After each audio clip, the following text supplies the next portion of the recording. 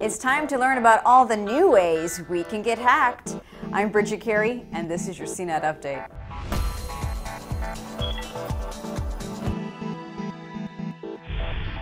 It seems we have to worry about a new hacking threat every week. But for the next few days, you'll hear about more security scares.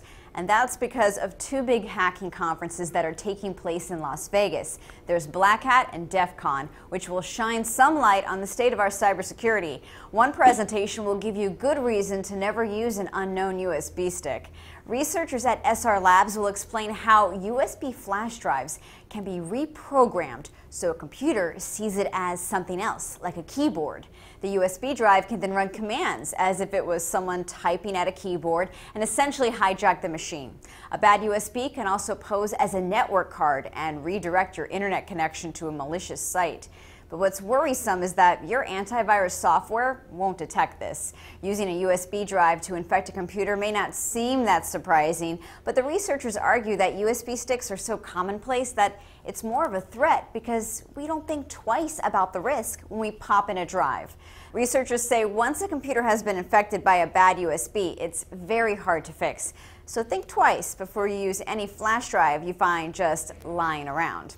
Fitness trackers are also under the security microscope. Symantec published a paper on how we need to better protect all the personal data that's being collected from fitness trackers, like the Fitbit and Jawbone Up.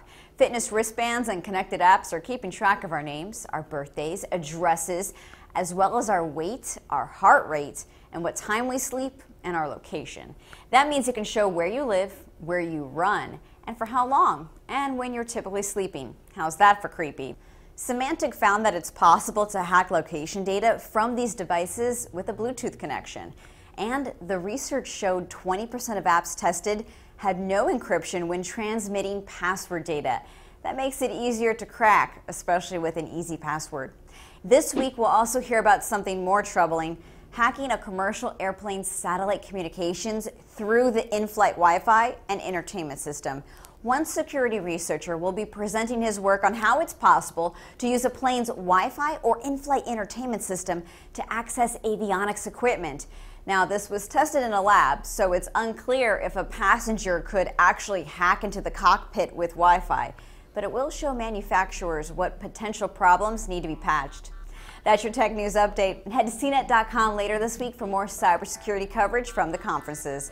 From our studios in New York, I'm Bridget Carey.